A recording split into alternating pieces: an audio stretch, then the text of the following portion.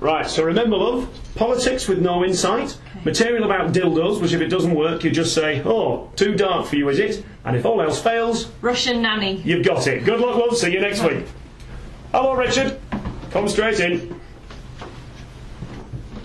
So, Stuart Goldsmith sent you to me, Davey Davis, 17 years unknown in the comedy industry, because he thinks you could benefit from the wisdom of my expert experience. So, why don't you show me how you'd ordinarily begin one of your acts? All right, ladies and gentlemen, please welcome Mr. Richard Sandling.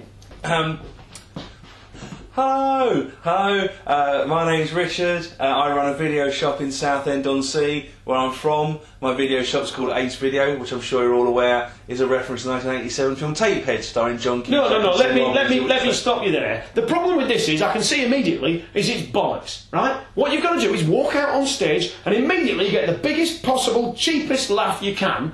Ideally by referring to someone who you look a bit like in the public eye. For example, I'll often walk on and begin a gig by going, alright there, ladies and gentlemen, I know what you're thinking, it's the third Miliband brother. Hey! You don't look anything like the Miliband. That literally doesn't matter. So, off the top of your head, let's think of one for you. How about Dave Lee Travis on helium? Giant haystacks. A hairy Dawn French. Hagrid. Perfect, Brian Blessed. Now, you're probably a little bit worried about hecklers, aren't you? Oh, no, not really. Oh, you should be, Richard. You should be. A well-timed heckle can destroy your confidence. What are you going to do if you walk on stage, some in the front row shouts, "Oi, get off the stage, you fat." Well, I just ignore him, or I would engage in a dialogue to find out why he's so unhappy with me. No, Richard, you're overthinking this whole thing. What you do is, as soon as he heckles you, you call him a puff.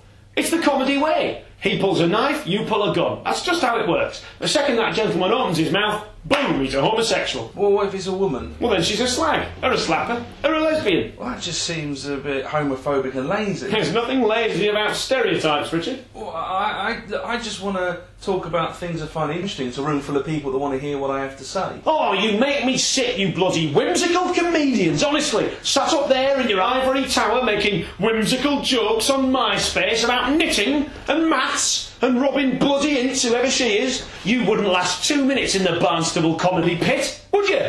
Would you? No, you wouldn't. I'd like to see you going 3 rounds against Billy the in the Stevenage Chuckle Buffet. He'd eat you alive. He's Bedfordshire's most terrifying heckler.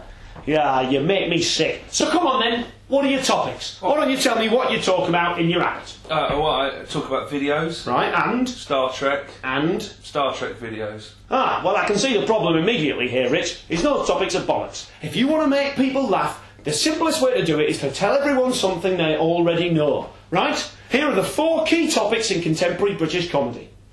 Men and women are a bit different. These days, white kids talk like they're black. People who shop at Lidl are pikey, and you can't take water on planes. Hey! Boom! Now come on, Richard, you have a go. Ladies and gentlemen, please welcome, strap in, brace yourselves, it's Mr. Richard Sandling. Hello! I know what you're thinking. I'm fat. You're gay. You're a slag. Who remembers MacGyver? Gordon's alive!